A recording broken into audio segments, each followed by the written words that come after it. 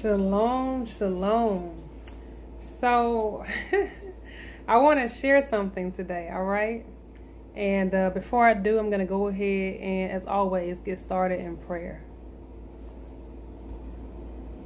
Abba Yah, Father, I pray that you anoint this message, that you anoint me, Abba Yah.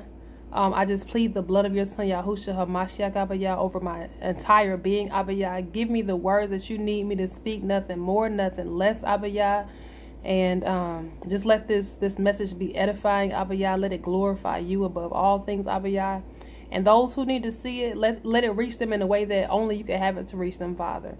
It is in the mighty and matchless name of your son, Father, Yahushua HaMashiach, I pray.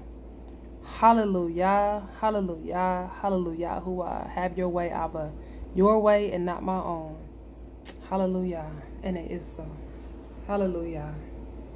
All right, so what I want to talk about today is interesting. It's amazing how Yah works. Okay, so I'm nearing the time of my born day. Okay, I don't say birthday anymore, but I say born day, and I have no desire to post, hey, it's my birthday, X, Y, and Z, or send out a cash tag requesting any type of money. I'm not gonna say I don't need certain things. Well, I say that Yah has supplied all my needs. I ain't gonna say that I don't want certain things, all right? But I have no desire to gather and be celebrated. I have no desire to put out a list of requests for the things that I want. No desire to go on a birthday month sort of, thing, right? Tour, okay? And it's amazing because I noticed that even last year, Yah had started working on me about that, and in such a way where, I started learning the pagan origins behind birthday celebrations. And so, I was like, well, it's still important because when we look at the scriptures, we see how many years, all these great men live.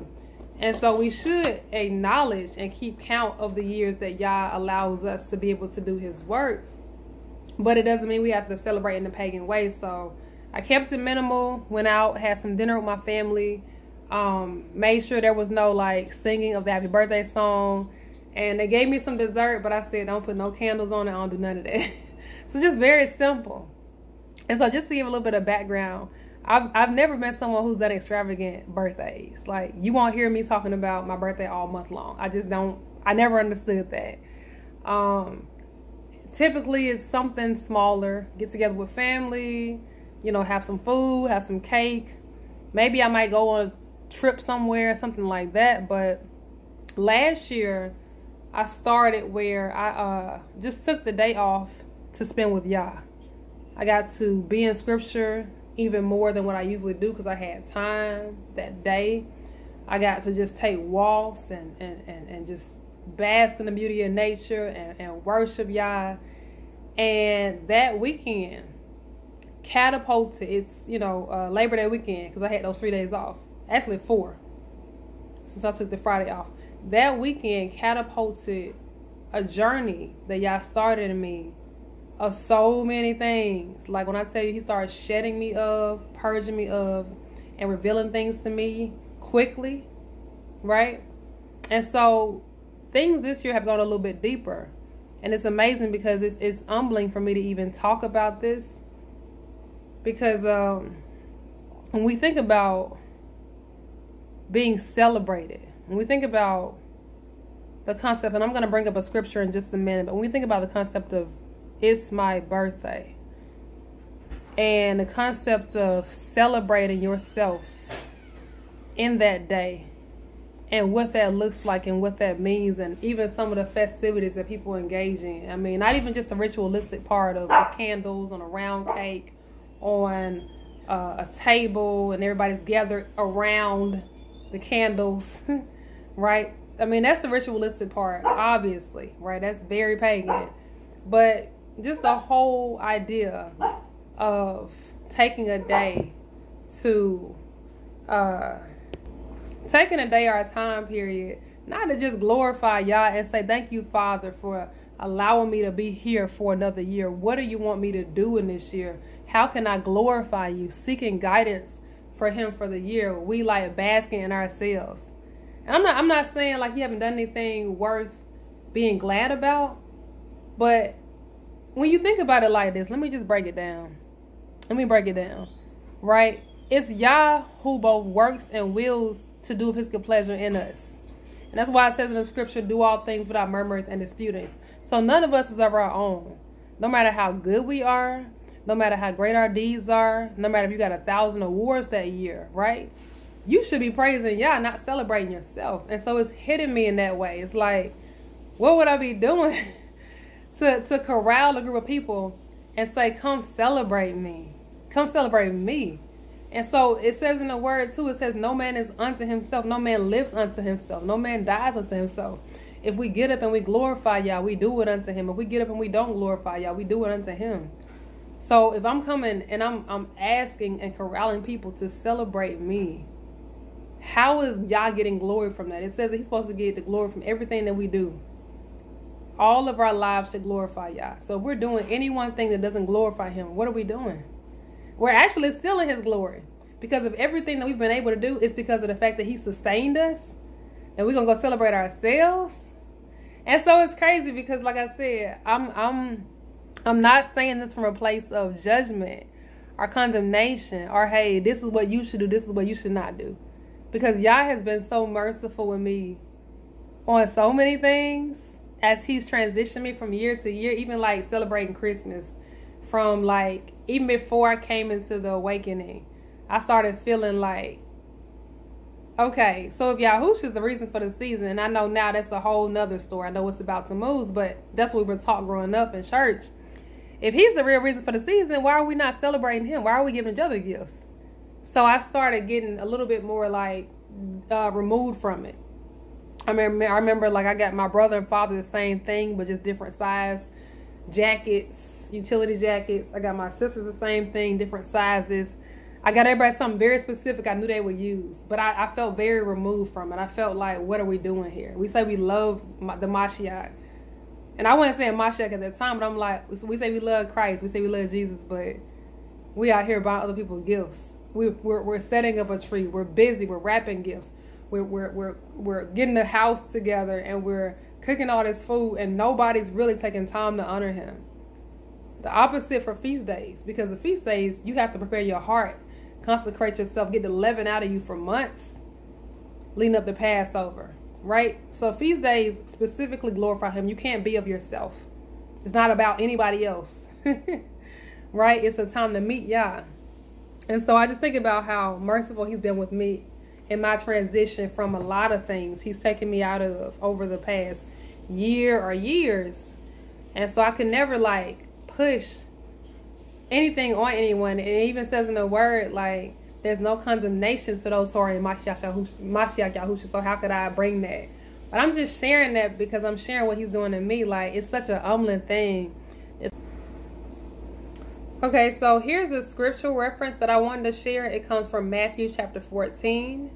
And it reads, at that time Herod the Tetrarch heard of the fame of Yahushua, and said unto his servant, this is John the Baptist.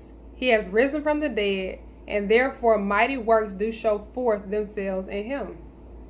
For Herod had laid hold on John, and bound him, and put him in prison for Herodias' sake, his brother Philip's wife. For John said unto him, it is not lawful for thee to have her.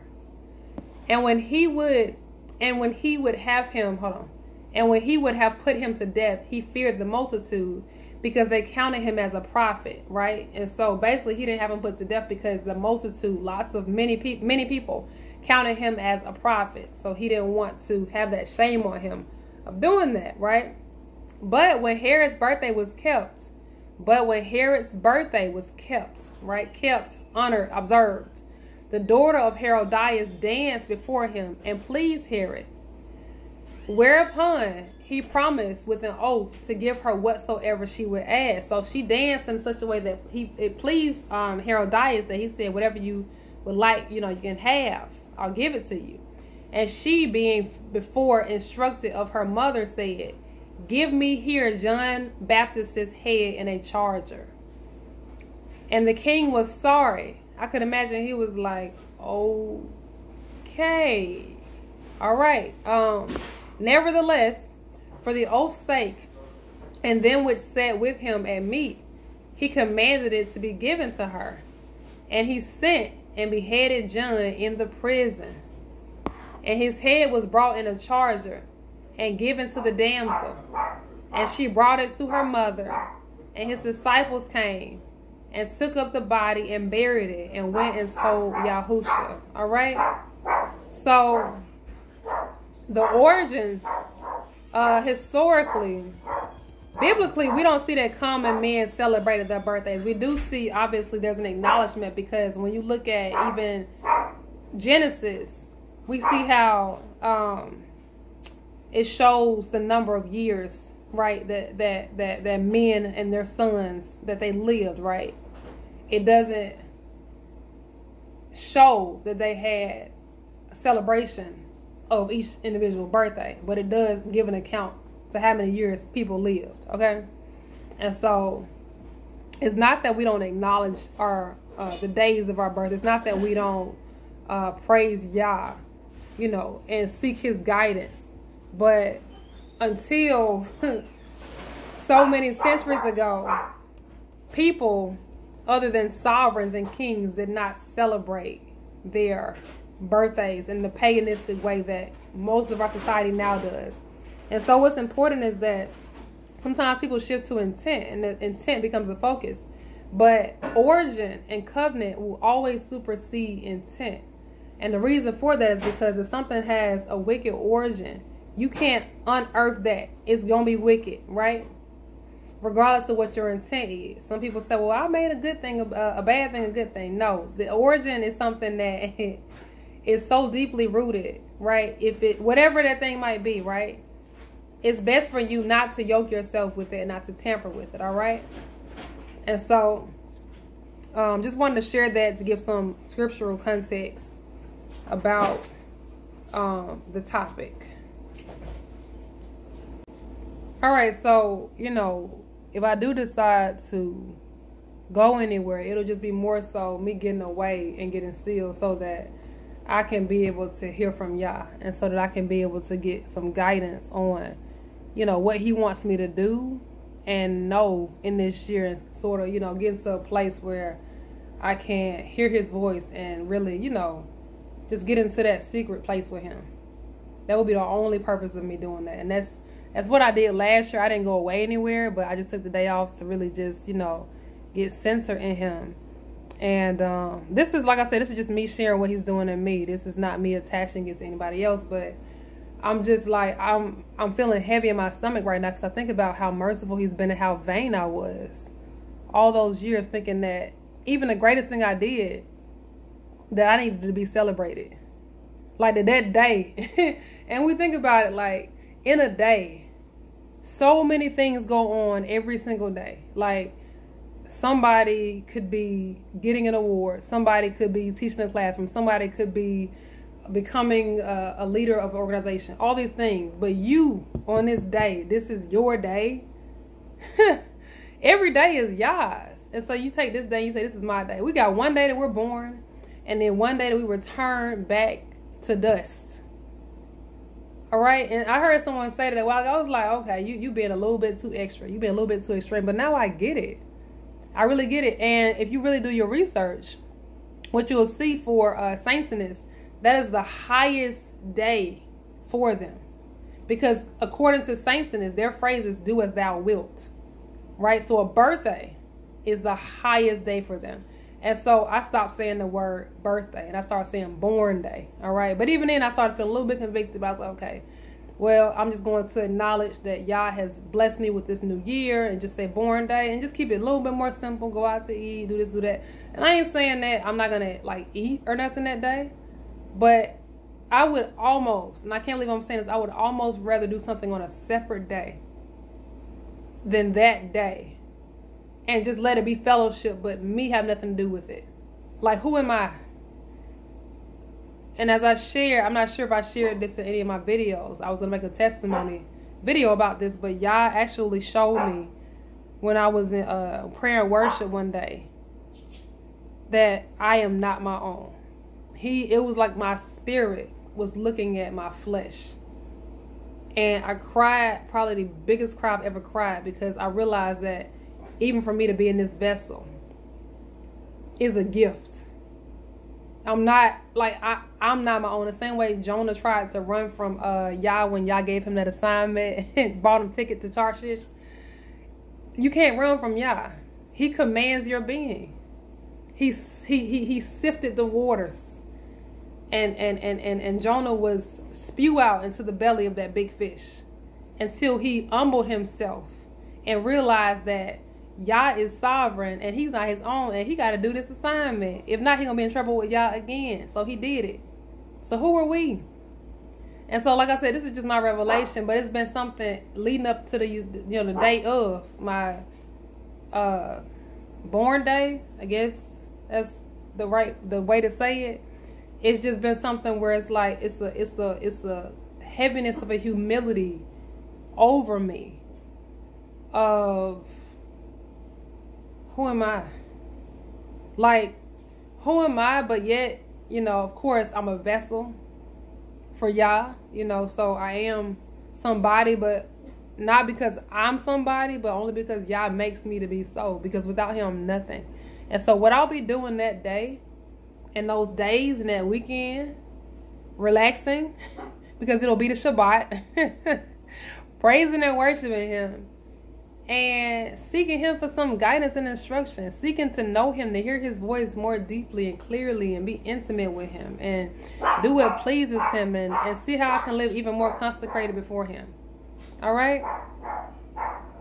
So I pray that this blesses somebody, someone. My dog is in the background barking. She needs some love. Shalom.